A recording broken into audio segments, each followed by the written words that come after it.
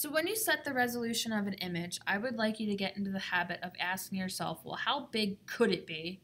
And then after you find out how big it could be, then you can actually crop the resolution, crop the image to the size that you want. And so what I would like you to do is use the image size dialog box. So go to the image menu on the top of your screen, go down about a third of the way and choose image size. It will launch the image size dialog box. And you will notice a few key things about this dialog box. First, it tells you what the image size is, and the image size of the image in my screenshot is 6.18 megabytes. The dimension is 1200 pixels by 1800 pixels. The fit to is custom, we're going to skip that. The width and height is 8 inches by 12 inches, and the resolution is 150. There is a resample checkbox, and I would like you to make sure that you never have that selected unless you're doing so purposefully.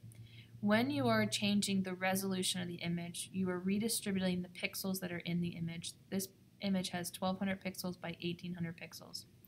If you make up new pixels, it's called upsampling, and it's in general a bad idea because Photoshop will just make up the pixels, right? So if I needed 5,000 pixels across and I have 1,200, Photoshop would be like, okay, cool, I'll make up the pixels. What is that, 3,800? I'll make up 3,800 pixels until your resolution, your pixels are 5,000 pixels across. And that's a bad idea because Photoshop's just making them up.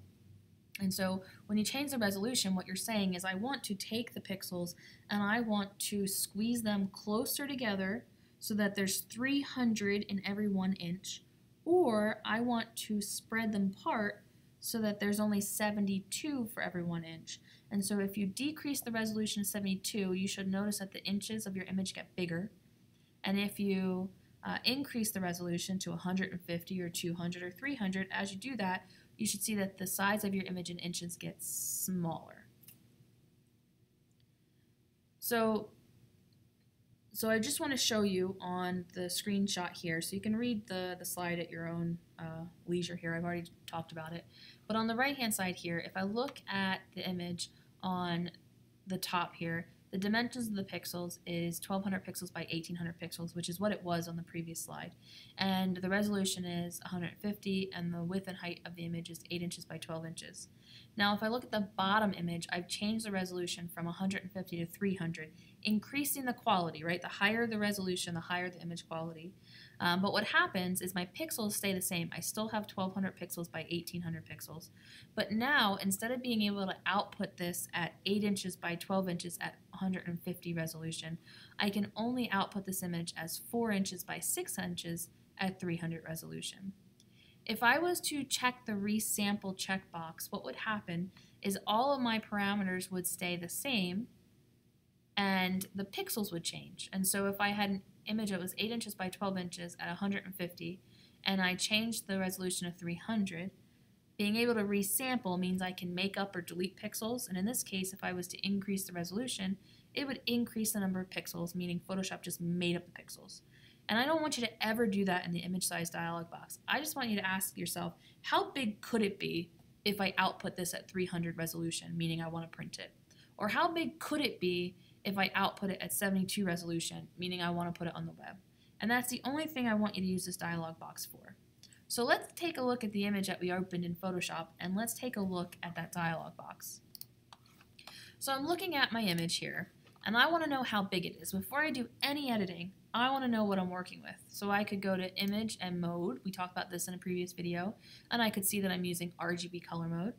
I can look at my application window here in a little tab for the file, and I can know that it's an RGB, that it's a Photoshop file. And then now I can use the image size dialog box, and I could find out how many pixels are in the image. And so the image I pulled off of a digital camera, and so it's telling me that I captured the image as 3,264 pixels across and 2,448 pixels tall. The width is 45.33 inches tall and 45.333 inches across and 34 inches tall. And because I captured this on a digital device, the resolution is 72, which we know now as web resolution. Right now, the resample checkbox is selected. So if I change the resolution from 72 to 300 because I want to print it, watch what happens under dimensions for the pixels. It literally made up pixels so that my image could remain 45 inches by 34 inches. And instead of being 72 resolution, it's now going to be 300.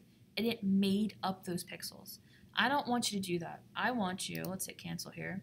When you go to image and image size, I would like you to unselect the resample checkbox, which allows the pixels to remain the same, but allows you to squeeze them together or spread them further apart. And so now I want to take the exact number of pixels I have, and I just want to ask myself, how big could this be if I wanted to print it? And so 300 is standard printing resolution. If I change the resolution, but I do not resample, which means to change the number of pixels in the image, I take the 3264 by 2448 pixels and I redistribute them. I squeeze them closer together. And if I wanted to, I could print this image at 10.88 by 8.16 inches. And that's all I want you to do in this dialog box. I just want you to say, what if I wanted to print this? And so if we're printing this, I could say, okay, well, I could print this at 10.88 by 8.16. And I'll select OK because I'm printing it, and I'll leave the resolution at 300. The next step would be to crop it.